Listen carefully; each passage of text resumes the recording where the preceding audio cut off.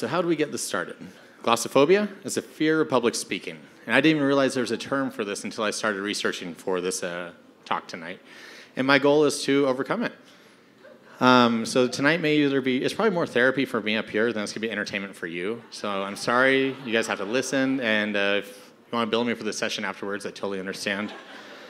I have, in my research, realized that there are a lot of lists and rationales and opinions and ways to get through public speaking. I decided to just go with the Band-Aid approach and come up here and just try to rip it off in 5 minutes. Everybody else has an opinion about it. I'll try my own way and see how it goes. So there is an artist, Eminem, and him and I have some similarities on one of his songs. You know, all those symptoms, you get the sweaty hands and heavy arms, and there's spaghetti in a mom's sweater or something. I don't even know. But what I'd like to do is, I think that's like a lot of the people about public speaking, like 3 out of 4 people in this world, or at least America, from what I could tell.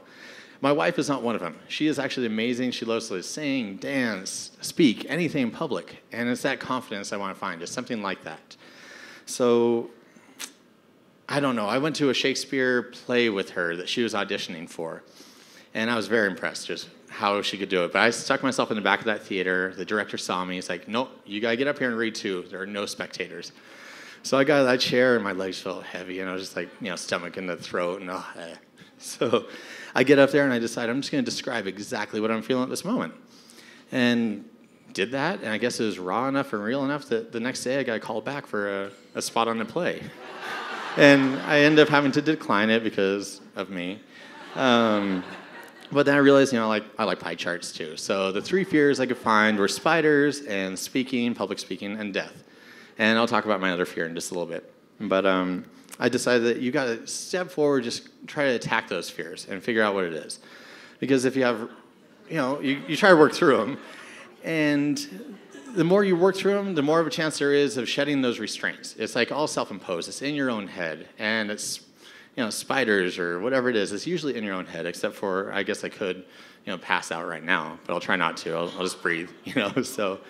But the other one is spiders. That's my other fear. And I'm trying to use that same theory as I am for public speaking. I'm just jumping into it for spiders. But I still want to just, burn down the place with spiders. I just hate them, no matter how cute they are.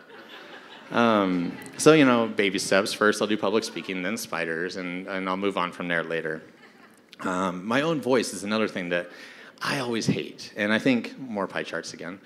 But I hate my own voice, and I think a lot of that goes back to elementary school, where a lot of issues and problems start. Is as a child in school, I had a real respectable speech impediment.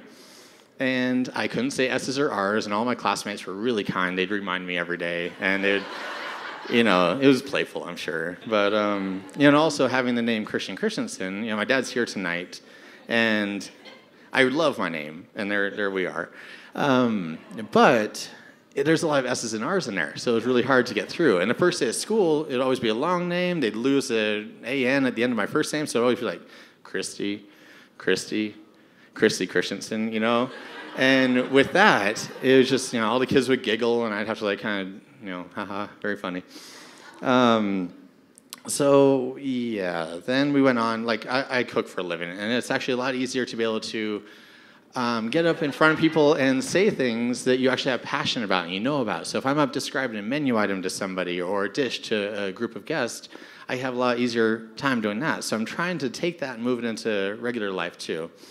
Just bring passion, because picturing everybody out here naked or in your underwear is nice and all, but then it brings on a whole nother fear from high school of pre-algebra class, of being called up to the board, and next thing you know, it's I've got an awkward erection I'm trying to tuck into my waistband, and soccer shorts and puberty are just a bad mix in high school. And so trying to work on, I had my 20-year high school reunion 2 days ago, and luckily nobody brought it up, or they didn't say anything about it, luckily.